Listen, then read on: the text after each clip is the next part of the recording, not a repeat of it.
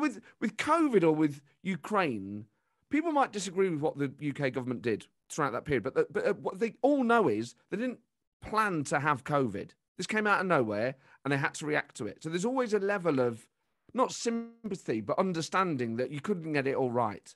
What they did this week was entirely their own decision for no good reason.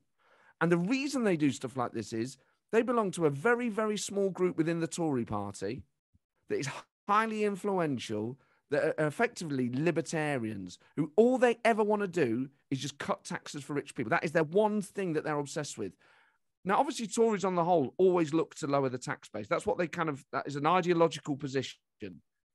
But most of them will say, including, I mean, look at the effect that even the Tory party is saying, don't do this now. Even Tories obsessed with tax cuts are going, what are you doing? Because you cut taxes when you can. You don't do it at a time when it's irresponsible. And the markets that the Tories are meant to be the party of think this is appalling. Their own supporters think it's mad.